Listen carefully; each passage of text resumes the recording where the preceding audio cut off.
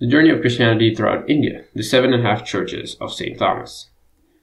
St. Thomas traveled from Israel to India, and upon reaching India, he preached about the gospel of Jesus Christ to the locals. He also performed miracles, he taught people and shared with the needy.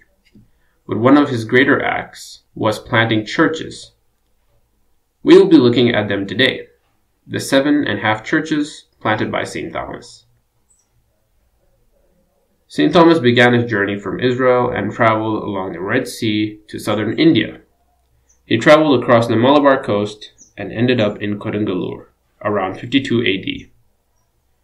This is where he established 7.5 churches. They were all planted in the states of current-day Kerala and Tamil Nadu, and most of these churches were built near Jewish and Buddhist communities. There were 7 churches planted by St. Thomas. Unfortunately, he wasn't able to complete one, and he left that one incomplete. That church became the half church that we speak about. The 7 churches were planted at Kodungallur, Kollam, Palayur, Kottayal, Kodungallur, Nirnam, and Nilakal, of which the church at Kodungallur is considered the first church.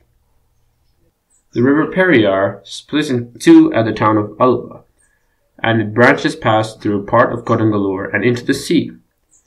Kodungallur is actually located along the sea coast. If you have been reading some ancient Roman documents, then here's a small tip. According to some Roman documents, Kodungallur is also known as Muchiri. When St. Thomas first came to Kodungallur, he baptized the king of Kodungallur and his family, along with 40 other Jews. And he built a church near Muslim and Buddhist settlements where he preached. Some ask this question: how did he preach to the locals, even though they spoke different languages? Well, there are 2 theories.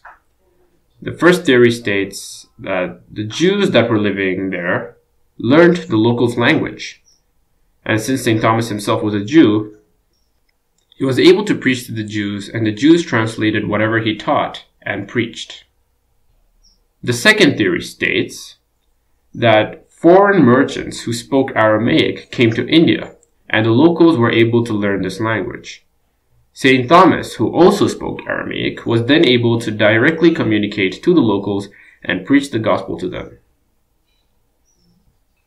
The Marthama Pontifical Shrine, or the church that was settled in Kodungallur, it is said to be one of the first churches planted by St. Thomas around 52 AD. This makes it one of the oldest churches in history. This also shows that India was actually one of the first countries to receive the gospel.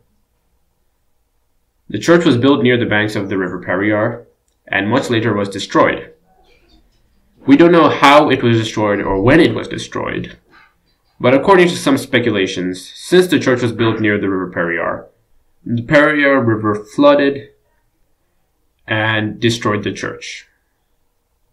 This church was then rebuilt on a land that measures about 35,000 square feet.